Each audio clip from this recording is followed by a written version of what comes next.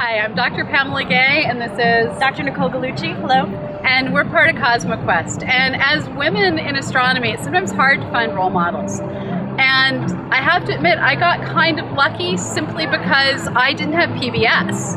And that sounds really weird, but I grew up in the 80s and 90s, and most astronomers my age grew up watching Carl Sagan. He was their inspiration. But I saw Cosmos for the first time in graduate school. So for me, inspiration came from reading the book Coming of Age in the Milky Way and learning about all the women working at Harvard College Observatory, Henrietta Leavitt, Annie Jump-Cann, and all these dynamic women who all had personal stories of why they didn't do what they were expected, why they didn't go off and get married and become school teachers. And the funny thing is, it usually boiled down to they were too smart to be married, and they didn't care about money. So they became calculators, human computers working at Harvard College Observatory. And that was just cool that all these women basically decided doing something smart was better than doing what was expected. Yeah. So Pamela Gay is actually one of my inspirations. So I'm really lucky because I get to work with her, which is awesome. So thank you.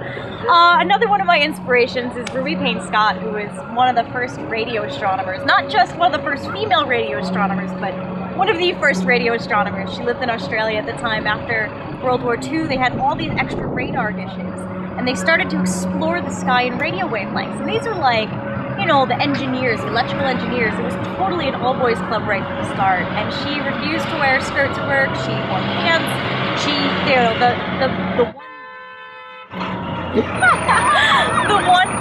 one bathroom was men only, and she just went and used it anyway. And she even had to conceal her marriage to one of her coworkers because they wouldn't allow a married couple to work there under the funding rules. So they concealed that for a while.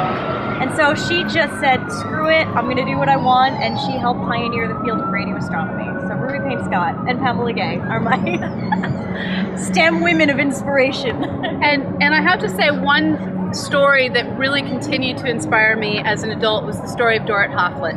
I met her when I was in my early 30s. She was still engaged when she was 100 years old in working with the AAVSO, the American Association of Variable Star Observers.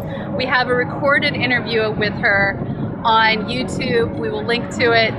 And just hearing this woman talk about how she did what she did because it was her passion. Yeah, that is really cool. Following your passion, getting to work in something that you love is really special. And we're lucky enough to get to do it, and we're lucky that we found other women to inspire us. So keep doing what you're doing, because you never know who you might inspire 5, 10, 100 years from now.